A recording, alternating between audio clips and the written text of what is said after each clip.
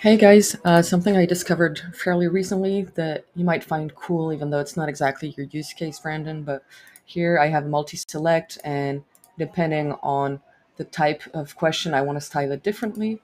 So what I have is on my Flexbox, for example, I use a switch formula, and the switch formula, what it does is it's a condition. So it's basically it's if or if anyway. The it takes a first parameter. So like this is the expression.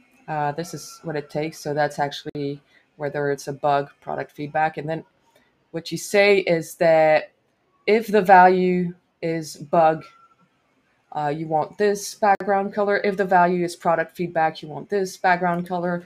And if the value is sales question, you want, for example, this background color. So right now I'm using colors from my design system, but you could have the hexadecimal if you wanted to, whatever works for you.